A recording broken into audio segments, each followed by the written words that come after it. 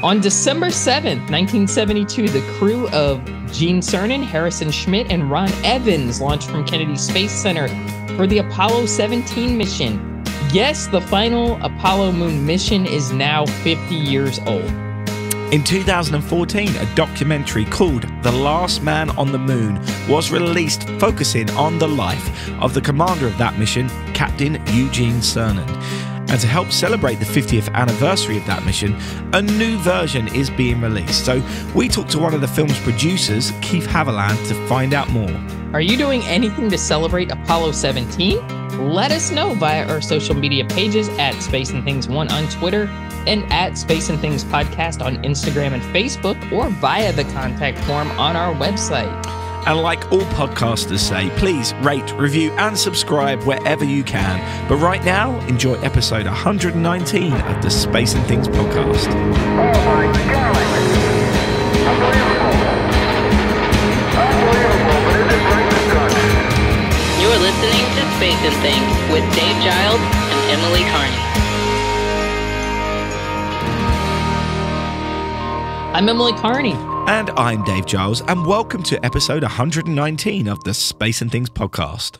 Assuming all has gone well, Dave and I have now officially met in person, but we recorded this a few weeks back before Dave left for America, but we still have a great episode for you. Yes, we do. The Last Man on the Moon documentary came out in 2014, and it's probably my favorite space documentary ever. So much so that I wrote a song inspired by it of the same name, which came out in 2018. The documentary focuses on the life of astronaut Gene Cernan, whose third and final spaceflight was commanding Apollo 17. And we are now currently in the 50th anniversary of that mission. To celebrate that, the makers of the documentary are releasing a new version, The Last Man on the Moon, Apollo 17. So we thought we'd talk to Keith Haviland, one of the documentary producers, to find out more. As well as The Last Man on the Moon, Keith has been involved in some other fantastic space documentaries, producing Mission Control, The Unsung Heroes of Apollo, and Armstrong. We understand that there are also some other space documentaries in the works from his company, Haviland Digital, so we're hoping to find out more about those too. Oh, a scoop. That would be nice. Anyway, let's get on with this interview. Contact. Push. Engine stop. Engine arm. Proceed. Command override off. Control add hold. Pings auto. Okay, Houston, the Challenger has landed. All right. So welcome, Keith. Thank you for joining us today. We're huge fans of your work. So before we get onto specific topics, tell us a bit about your background before you started working on spaceflight documentaries, and how did your background lead you into doing documentaries on spaceflight? Well, I mean, maybe the most important thing is the day that I was born, because I was born on the 1st of October, 1958. Oh, wow. And if you know your history, that's the day NASA started operating. So there was a kind of synergy already there.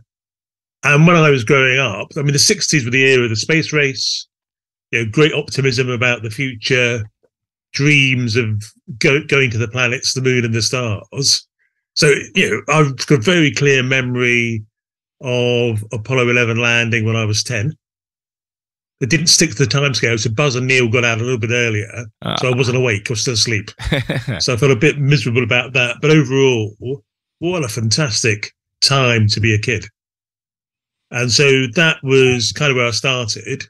I then had an academic career, a technology career, and I used to work for this gigantic company called Accenture, which is pretty close to 750,000 people these days. And I had a big technology job building capabilities across the world and using some of the technologies that were born out of Apollo. So the internet, microprocessors, the world we live in was very much a gift from those developments of the space age and the space race. And then when I was 40, I started getting back into space as a kind of hobby. And so I went to Space Fest, which was that fantastic thing in Tucson, where we got to see lots of Apollo astronauts, and we could spend time in the bar and we could make friends with them. And there was one wonderful evening. I was surrounded by the cast of 2001, plus some of the cast from Battlestar Galactica, plus a handful of Apollo astronauts. And for a child of the 60s, that's fantastic. Yeah. So I really enjoyed all of that. And then about 8 years ago, I thought I should do something more creative because I've always wanted to be in film. And I'd already got to know Gene Cernan. He was a fantastically friendly human being, and a great friend of many people. I mean, Al Bean was similar, huge networks of personal contacts, and they took care to cultivate new and existing friendships. So I'd gotten to know Gene, and I met this film crew in London, and then we had dinner at a very early incarnation of something David called Soho House. Oh, yeah. Which is a rather nice club in London. They were doing this project. I helped them get it finished in a number of different ways. And I got Accenture involved as a kind of corporate sponsor around that as well. So we ended up showing the film to Accenture customers as part of the rollout. And that was my first entree into filmmaking, working with the most wonderful subject in the world, perhaps, Gene Cernan himself. And he loved the film. We'll get onto that later, I guess. But that was my progression from being a child of the space race, living through a technology career, and then coming back to space as an interest when I turned into a filmmaker. So The Last Man on the Moon was the first space documentary you were involved with?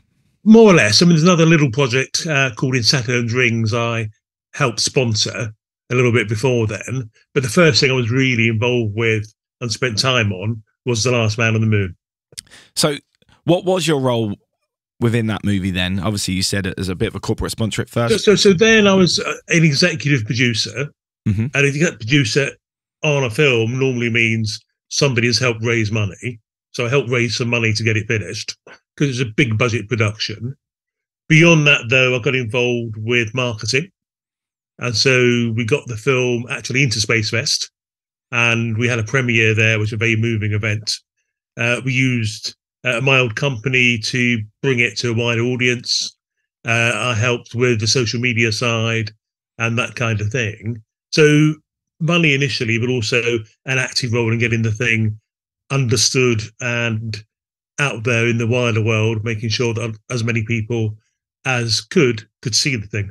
So let's talk about the new version of The Last Man on the Moon, the Apollo 17 version. Obviously, makes a lot of sense with the 50th anniversary of Apollo 17. Is this completely new or just slightly extended in places from the documentary that we loved? It's an evolution. It's a short film. And what we have started with is the original Apollo 17 sequence in the original film. And G went on 3 missions. So those are really well captured in the original. So you start with the extraordinary and dangerous spacewalk with Gemini 9, which went badly wrong and taught the Americans EVA was something dangerous and had to be really rehearsed. He obviously went very close to the moon on Apollo 10. And then with Apollo 17, he achieved his dream and commanded a mission and walked on the surface. And so the complexity of telling 3 mission stories means you have to treat each one differently. So one of the things we did in the new short film, just 23 minutes long, is tell the story of Apollo 17 in a very simple fashion. Yeah. So we made the launch sequence grander, we made it more vital, we added more sound effects, noise and music. So that comes across. We did extend it. So we cover the EVAs on the lunar surface more. I would tell the story of the broken fender. It's not the biggest disaster in spaceflight, but Gene broke off the fender with his hammer, which was together in his pocket. That created this gigantic shower of moon dust, which made the rover more or less undrivable.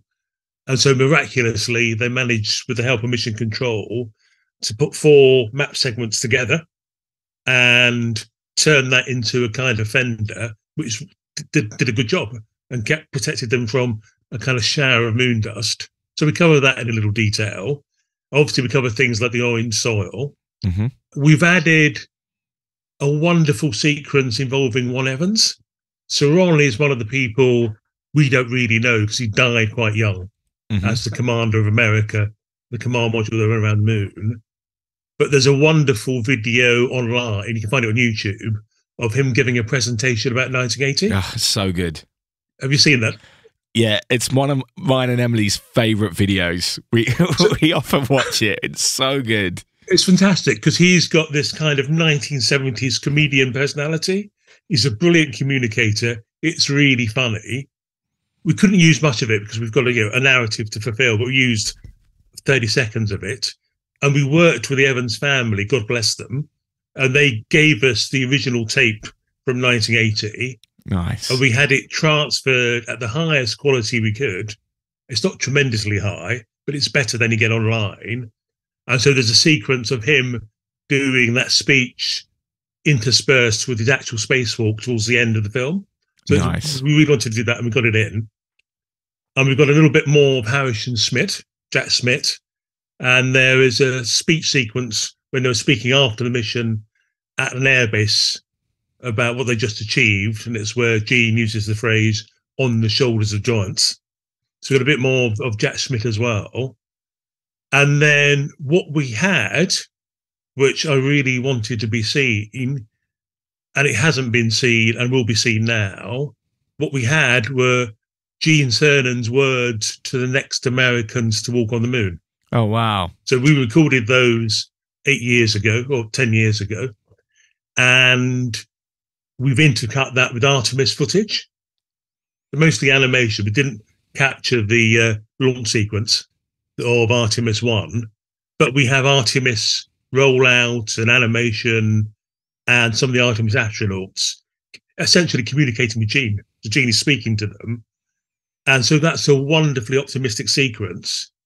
If you've seen the original, you know that Gene was a little bit pessimistic about where the space race had got to, what had happened to America's ambition. He would have been delighted with Artemis in terms of a bold goal, going back to the moon and planning to stay there. And so it's a nice finale to the whole Last Man experience. It's an optimistic ending about the future. And if you're a space nut, then you're going to love the fact that Gene is saying these words to the Artemis generation. Oh, made hairs stand up on the back of my neck just thinking about that. That sounds amazing. I'm sort of getting chills thinking about that because, he was talking about the younger people who weren't even alive yet. So that's really incredible. And it shows that spaceflight really is generational. So next question. Obviously, Gene Cernan is an ideal candidate for a documentary. He was the last man on the moon. But otherwise, what made him a special, unique subject to profile beyond the fact that obviously he's a historic figure? He had a big personality. I mean, he was literally a space cowboy. Though he was born in Chicago, I think, or near Chicago, he had a ranch in Texas and he had cattle, and all of that comes out in the original film. And he was generous with his time. He really enjoyed going to things like Space Fest, conferences, autograph shows, and communicating with people. I think communicating with kids in particular. He saw that as part of the mission of an astronaut, as many of them did and many of them do. And so he was a very open man. He had a way of speaking that was sometimes almost biblical. So one of the first conversations I had with him is where he used this famous phrase of his, Keith, I was on God's front porch for 3 days. He'd often say that, and he could really bring to life his emotions, his feelings, his internal introspections as he was on the lunar surface, when he was telling people his experiences. So one of the questions an astronaut gets asked the most often is, what did it feel like? And Gene is one of those astronauts who really did try to answer that question. One of the things we found out in the film was that he was a fantastic lifelong friend of many people. And one of the stars of the original Last Man was Fred Baldwin, his kind of wingman when he was an aviator in the army. And that was accidental. That was a discovery. In a documentary, you often discover the best bits while shooting. And the fact that Fred Baldwin was such a great character and such a great friend of Gene's really came out in that shooting. So he's one of the stars of the film. And that wasn't planned. We'd expected it to obviously to be the astronauts and so on, but Fred was there as one of the big voices about Gene's life. Does that happen a lot when you're making documentaries, that the story might go somewhere else? Well, they often say a documentary is discovered in the edit, and that's true. And so you'd film, you end up with like 48 hours of interviews, and there's a character that shines in a way you didn't expect. We made another film about mission control, and the character that, to my mind, really shone above the ones you'd expect was Bob Carlton. Yeah. So Bob Carlton, as you probably know, was the guy with the stopwatch working out how quickly they were running out of fuel as Apollo 11 was descending. And in the flesh, towards the end of his life, he was a quiet, gentle human, but on the screen, he kind of shone with an inner light. And his storytelling was wonderful. So to me, that's one of the strengths of that particular project. Bob's discussion of the last steps of the Apollo 11 landing. I completely agree with that. So before we move on to your other projects, have you got any stories about Gene from when you were releasing The Last Man on the Moon? In the documentary, there's some really funny moments and some very poignant ones as well. So any highlights from the time you spent with him during that process? It's hard to tell. Oh, yes. Okay, I've got two. Okay. So one is a tiny thing. He took a particular dislike to some blue trainers I had, like bright blue trainers. And he didn't forgive me whenever I wore them. So it was always a pointed remark. And that was in South by Southwest in Austin when we were showing the film there. But we opened the film at Sheffield Doc Fest. Yeah. So that's a well-known, important documentary festival in the north of England. And we presented the film, packed house, audience loved it. Audience starts walking out of the cinema at the end of the film as the credits roll. Gene gets up and they didn't know Gene was there. No way. And so the audience suddenly goes, oh my God. In fact, there were more expletives than that. But, oh my God, he's here. And they all rush back in and listen to this man they just weren't expecting to meet, weren't expecting him to have made the trip to Sheffield. So that was kind of magical. Then after that, and this is the thing I was trying to get to, we took Gene to a Yorkshire pub.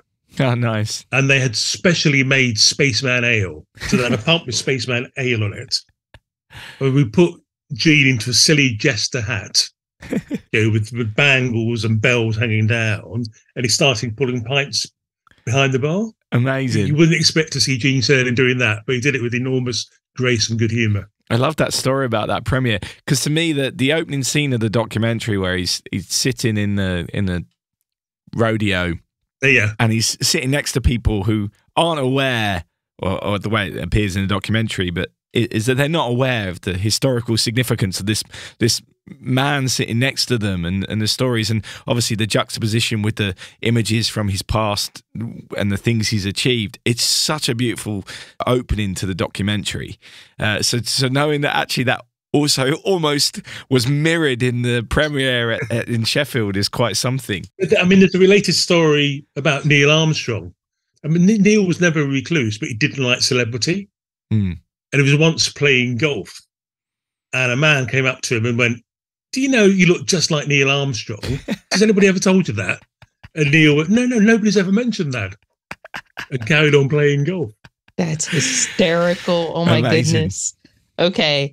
So after The Last Man on the Moon was made, you set up Haviland Digital, and you've gone on to make some of our favorite space documentaries, including the one you mentioned a few minutes ago, Mission Control, The Unsung Heroes of Apollo, and Armstrong, who you just mentioned. How hands-on have you been with these documentaries? So Mission Control Armstrong, I was pretty much hands-on. So, I was one of the two main producers on Mission Control. And so we toured the US and we met these most extraordinary people. Now, given my background in Accenture and technology, the thing that I really wanted to make a film about were teams. And Mission Control is about this group of men, because in those days, with one or two exceptions, it was men. It was that era. But this group of people had come together to do something.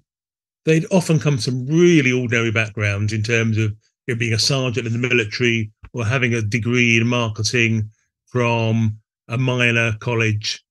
So these were not necessarily the best academic pool, but some of them were brilliant in that sense. But men with experience from the military, from aviation, from different aspects of life. So these people got together from their ordinary backgrounds, and collectively they all became extraordinary.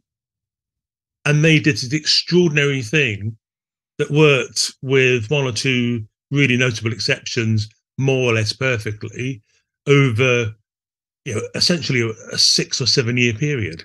And I find that remarkable, how they went from the famous 15 minutes of space flight when Kennedy made his promise to actually achieving it before the decade is out, as a continuous project of energy and momentum and focus that exhausted some of them for the whole of the 70s.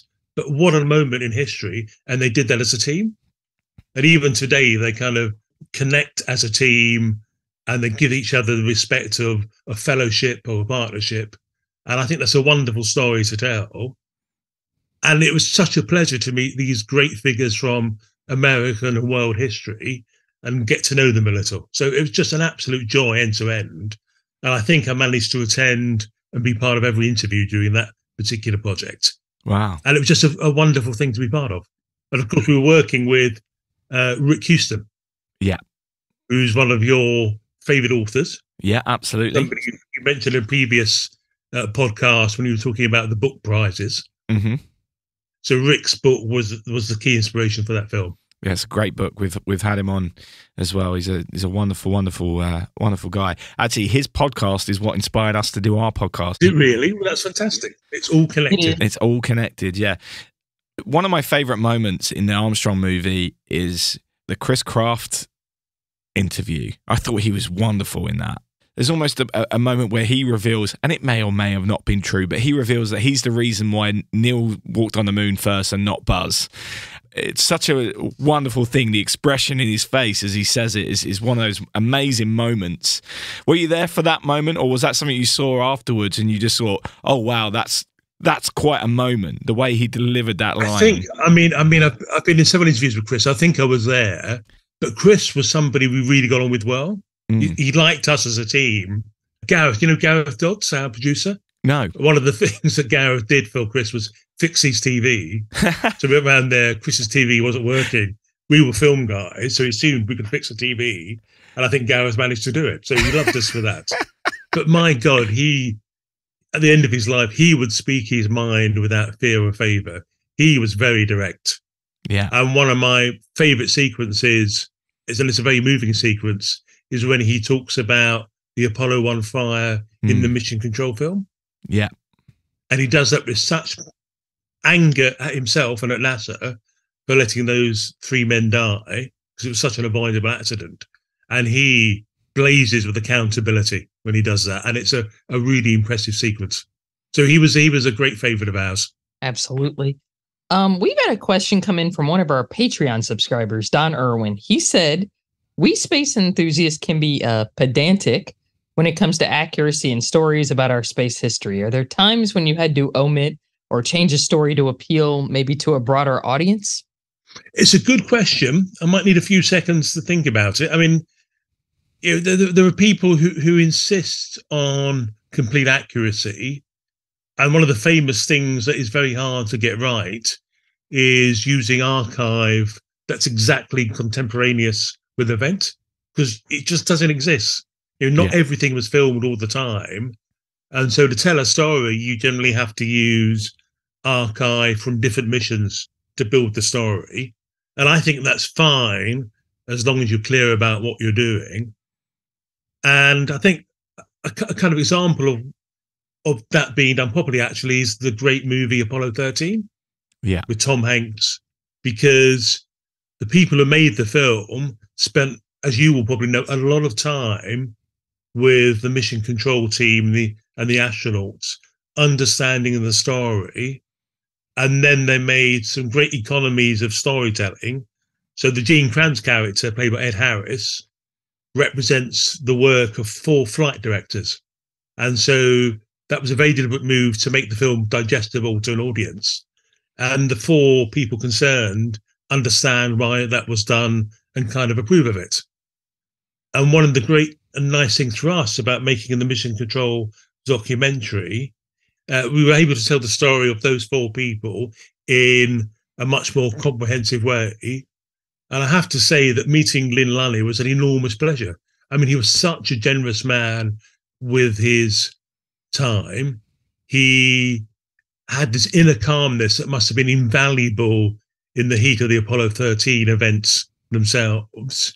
And he was one of the people who really worked out the strategy by which those men were brought home. So he had a lot of thinking as they were micromanaging the health of the spacecraft. And so collectively, those 4 flight directors and their various shifts really did team. And that's part of the story we wanted to tell, and we at least get some of it across. I think we begin to give that sense of a team working in such harmony. Yeah, absolutely. So obviously, we've discussed the new edition of Last Man on the Moon. Where will people be able to see that, by the way? So we want it as part of the celebrations, and so it will premiere in Houston at the Space Center as part of their celebrations. And I think the opening night is the 16th of December. Right. And then they will show it for at least a year in their cinemas. And putting it there was like our main focus. We love working with Space Center Houston. We wanted it to be shown there. There's one other major institution, which I probably shouldn't mention because they haven't yet announced it, but they might be based in Florida, who will show it. And there'll be another number of others around the US. In the UK, the National Space Centre in Leicester has a celebratory event, and they're going to have some previews of the film there. So that would be a kind of UK base. And then later on, once we've got through those celebrations, we're hoping to get it on more widely available streaming platforms. That's good to know that people will be able to see that. So apart from that, are there any other space documentaries that you might have in a pipeline? And can you tell us a bit about them? I mean, the 3 in development. Yeah. Because they're in development. I mean, development of a film is a fragile thing. You're trying to get a chrysalis to create a butterfly. And so you probably shouldn't give too much away. But I can tell you some aspects about the projects, because I think they will all come off one way or the other. So one is working with a director called Robert Stone. So I worked with Robert Stone for Chasing the Moon, which was a big PBS flagship in 2019, commemorating the moon landing of Apollo 11. And Chasing the Moon is just simply a wonderful piece of work because it has so much breadth. Yeah. It tells stories about the astronauts and the social context and the people who didn't become astronauts in a way which is compelling. So I love what Robert did. He's a really good director. And I'm supporting him in this as a producer, he is creating a project about the interplanetary missions. Cool. And the expansion of human knowledge of the planets in the solar system and beyond across the last 50 years. It's something I've wanted to do personally for a long time. And I'm delighted that Robert is doing it. And it could be extraordinary because the breadth of the story is amazing. In the end, you come back to the central point is every planet we found is going to be very hard to live on. And so the importance of looking after planet Earth is just stressed. I mean, the overall effect is amplified the more that we know about the universe. So that'll be one of the main themes, I'm sure, that comes out of it. So that's a wonderful project. Then we have started work with a very significant female shuttle astronaut. And that's something that I've always wanted to do as well. Because I think the story of women achieving as much as men in the armed services and in spaceflight is one that must be told. I think the Mercury 13 a few years ago started telling it, but we've got the opportunity to talk about somebody who's achieved a lot over her career. And it was a very active project. We're looking for a director. I'm working with some really strong producers in the UK. We've got the support of people in the US. We started gathering archive. So it's got a certain amount of momentum, but it's too early to be explicit. Yeah. I mean, you won't be surprised. You can almost certainly start guessing very soon. But that's something, again, I'm very excited about. And the other thing that started happening recently is with director Mark Craig. Yeah. Mark did the Last Man on the Moon original version. He's also, for me, created the short version. As he was making Last Man on the Moon, he encountered the story of the Apollo 1 fire. And there's a very, very moving sequence with Marta Chaffee in that film, and she talks about having to tell her children the news of that terrible event. And it's a remarkable sequence. And she does it with a great deal of bravery as well as emotion. And so what Mark is now getting support from a European broadcaster is making a film that's a kind of the definitive study of Apollo 1, trying to bring to life the three men and telling the story of the aftermath and the significance in terms of human impact and impact on the program. And as you know, a lot of people see it as a foundational event in the history of spaceflight, because it what forced NASA to really get their act together in terms of technology. You know, we have to do that with a great deal of sensitivity and care. So I don't want to say much more than I've said. And that's probably earlier in its life cycle than the other two projects. But it's something I think has more chance of happening than it ever had. So that would be a great project for Mark to do. So fingers crossed on that one. But as you can see, I mean, there are three very substantial projects. So Absolutely. if they all come off, it'd be fantastic. Yeah. Fingers crossed. Obviously, as you mentioned, with the Apollo 1 coverage within The Last Man on the Moon, you have that amazing interview with Martha, and you said that there's also the amazing interview with Chris Kraft about that, and we see other people in those documentaries get emotional about what happened and looking back on that. Obviously, since you started making these documentaries, the other tragic thing is that we're losing these people, right? The people that were there, the people that can tell those stories. So when you now are making something new that talks about that, will you be using the interviews you've already done, or do you not make that decision until you're in the making it? So there'll be some important things being done early next year as part of the process to make sure we have new material that can really fit into the storytelling. And so we're making sure that we invest in that process early as we build the overall structure for the film. There's archive stuff that exists, and we could use that, and we have a lot of it ourselves, but it's always best to ask questions of people that are particularly related to the project in hand. So certainly we'll do some of that. Absolutely. Personally, when I look at the documentaries you've made so far and the time you've been doing it, I think that we are extremely lucky that you've been doing it. For the reason I just said, you know, look at the cast of The Last Man on the Moon. We've lost so many of them already.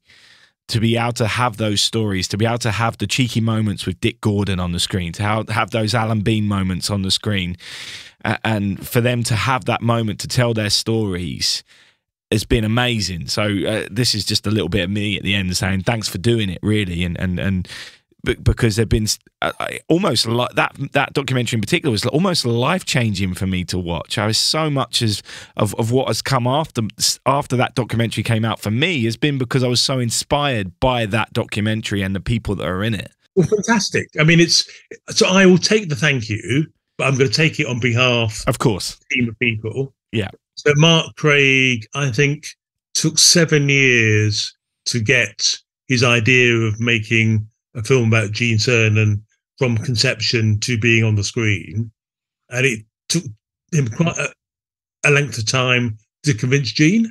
And actually the story that I've been told is that the person who convinced Gene to do it was a young man called Harrison Ford, who said, no, you should make it, Gene, because it's not about you. It's a story about how somebody can come from a humble background and through hard work and perseverance, achieve something wonderful. And that was the trigger for Gene beginning to say yes to the project. So, I mean, that's quite a remarkable thing in itself. So Mark Craig, supported by Mark Stewart, supported by Gareth Dodds, who was the key producer of several of those films, are very much part of the set of people who have made these happen. And I've been a catalyst, but I'm one of a group of people who have made this. And I think it's been a pleasure and a privilege for us to be able to get the astronauts and the people who were in mission control to tell their stories. So in a way, we're just turning on a tap to knowledge that exists and getting these wonderful people onto a screen. But I mean, I've really enjoyed doing it. I'm really glad to hear that the two of you do as well. Absolutely. I think one of the first episodes we did 2.5 years ago was called Our Favourite Space Documentaries, and it was pretty much all of your work. So yes. That's it's always nice to meet someone who's actually been part of that as well. So thanks very much for joining us, Keith. This is it's been really interesting, really insightful, and obviously we wish you all the best with the upcoming projects, and especially the Apollo 17 one. Can't wait to see it. Yeah, hopefully we'll be able to catch up soon as well. It's been a real pleasure, and I hope you continue to do these podcasts. I mean, they're interesting and they're wonderful things to do. It's part of the communication that we've achieved via the film. You're doing the same thing in a different medium. So congratulations and good luck. Thank you very much. Thank you. I was strolling on the moon one day in the merry month of December. No, May, that's right. May is the year of the month. I'm really looking forward to this. I know we've talked on a previous podcast episode about Last Man on the Moon and it being amongst our some of our favorite documentaries about space flight. So I'm really excited about this. Initially, before watching it, I was kind of nervous because I'm like, is it just going to show him as like this hero? And what I loved about him is it showed him as sort of this fallible person. He admits freely, Cernan admits freely in the movie, I wasn't a great father all the time. I wasn't a great husband, and my career really did take a toll on my relationships. And he's very open about it. Not everybody is like that. Some people will not admit, my lifestyle messed up my relationship. So I just loved it. And I'm looking forward to all the other projects as well, especially, I know he couldn't mention any names, the woman shuttle astronaut one. I don't know who that is about, but I'm really looking forward to hearing that because it's about time our story gets told. Yeah, absolutely. I said it within the interview, but Last Man on the Moon documentary really, in many ways, has changed my life. That may sound a bit over the top and dramatic, but probably isn't. I doubt me and you would be doing this right now if it wasn't for that documentary. Absolutely not. I can't speak for other people, but it definitely inspired me because it was just, I just thought it was beautifully and brilliantly done. The Mission Control movie as well. I mean, they're just essential viewing, in my opinion. Absolutely essential viewing, and I really think it's true that we're lucky that they made those documentaries at the point they did, because we've lost so many of the people that were involved in those documentaries since they came out, and we've got some incredible stories and some inspiring stories from them. And as of course, any documentary or especially things like this, there is of course a bias. It is trying to sell you the Apollo program, or there's an element of that. But as you said, that they're also trying to show the human side of these people and some of the mistakes and their regrets. And they're not just painting them all as supermen. They're painting them as humans. Yeah. I love how he brought up the fact that it's showing they're from humble backgrounds. I think that's one of the things I love about the documentaries is you see their backgrounds, where they're from, and the images of the farmyards and the romantic shots of these small towns in the middle of nowhere, like the town where John Aaron is from and things like that. And I think that's wonderful. Yeah. They didn't grow up with an enormous amount of privilege. They weren't like these very upper class guys. A lot of them came from very regular backgrounds, where they had parents who were working class and they ended up working on one of the most incredible programs of all time. Absolutely. Yeah, I love the human elements that are put in the Haviland documentaries because I feel like with Apollo especially, it's very easy to get, and I'm gonna probably get torn up on social media for saying this, very like rah rah USA, we went to the moon first, and everybody can suck it. 'Cause, it's very easy, I think, for people to get into that frame of mind. Like, and I feel like these documentaries really attach like people, human faces to what actually happened. Yeah, there was that element of, okay, we got to beat the Soviets, but there was also this element of, we're going to do something that nobody's ever done. And it's not just for the United States. We got to do something bigger than ourselves, and we're going to succeed in it, if that makes any sense. So I love how they deal with that. It's not a Super Bowl ad. As much as I like football, I'll talk about that. The Super Bowl is not football. Still, it's not like that. It's something where people can be, okay, these are regular people who just had who ended up growing into these extraordinary circumstances. Yeah. There's another reason why these are really important. Obviously, we spend a lot of time, Emily, talking about books we love, especially the space books we love. We love a book. A lot of people in this day and age don't have time to read all the books that we do. I mean, I've got books I haven't read that are up on that shelf that I need to get round to, so I don't even have time to read all the books that I would like to read, but I try my very best. A documentary that's an hour to an hour and a half long has the chance to probably reach so much more than a book is. I've got the book Last Man on the Moon. It's good. It's nowhere near as good as the documentary. I've got Rick Houston's book, which I love. I think it's one of the best books out there about mission control and what was going on behind the scenes. But the documentary is next level. It wouldn't have happened if it wasn't for the book. The book actually inspired it. So you need the book. Of course you do. And I recommend it to anyone. But that documentary is so good. Like you said, they both sort of interchange with each other. Like, you should look at both, but the documentary is incredible. I think as well, because you're looking in the faces of the people as they're telling you the stories, makes it have a little bit more impact than when you're reading the page and there's another name mentioned and it's them telling the story and you have to flick through to find the photo so you go, oh, it's that guy talking, and so on and so forth. Whereas a documentary, they're right there. And then you have all the other visuals which help you connect with those people. So in many ways, it's easier for a documentary to connect, but they've done it so very well. And as I keep saying, we're very lucky to have these pieces of work to share with people. And I've used them myself to say, hey, look, you're wondering why I'm into this stuff. Watch this. Let's sit down with me and watch this. We can pause it if you've got questions, but just enjoy it. Enjoy being with these people and hearing their stories. Exactly. And I'll say this one thing before I finish, especially the Mission Control movie. It's mostly, in the movie, these old men in mission control. And they look, and for somebody who doesn't know who they are, not a space enthusiast like we are, you're just going to say, oh, it's just a bunch of old guys, and when they open their mouths and they reveal what they did, you're like, okay, these are the biggest badasses alive. And I love that stuff. I just love it. A few weeks ago, I went to Jerry Carr's tree ceremony in Houston. And, a lot of the guys from Apollo showed up and they're all in their 80s and 90s now. I'm looking at all the guests there and, there's Fred Hayes.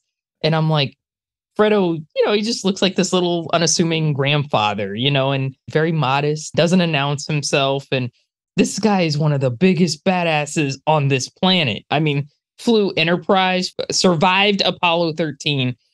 I just love the idea of giving these guys this platform because I feel like that entire generation was just built differently. They just were. I don't know. I'll stop now. I could go on about this forever. I think you might be right. There's one other side of this as well. When I was over in America for the 50th anniversary of Apollo 11, I was at Space Center Houston, and I see one of these little old men, and I knew who it was because of the documentary. And I was able to go and say hello to Bill Moon and thank him for what he did. Yeah.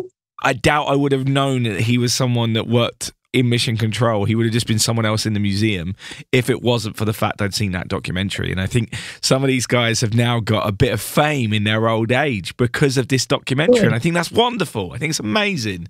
They deserve it. That is. Especially Bill. He is like the sweetest guy ever.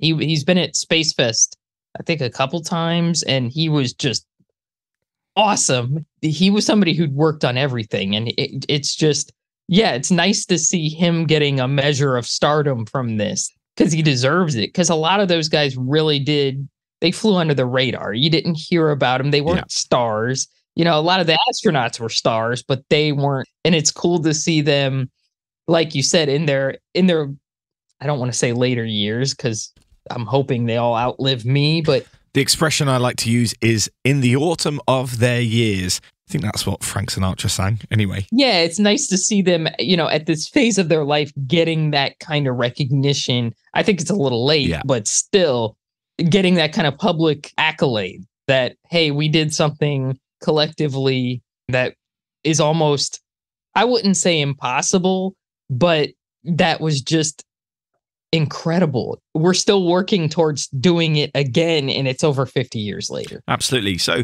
as always, the full interview is up on our Patreon page, patreon.com/space and things. And don't forget, anyone who's involved in our Patreon can submit questions to our guests.